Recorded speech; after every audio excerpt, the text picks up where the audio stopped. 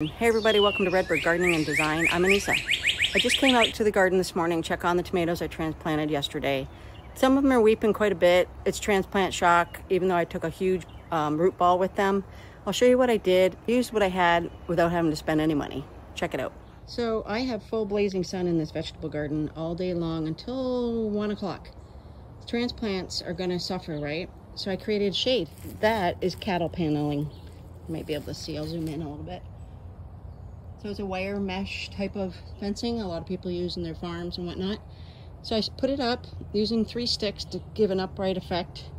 And then on top of it is weed barrier. And it's a great sunblock. You can see it's providing the shade that my new transplants really need to help them get established and not get beat up by the sun. And now, you know.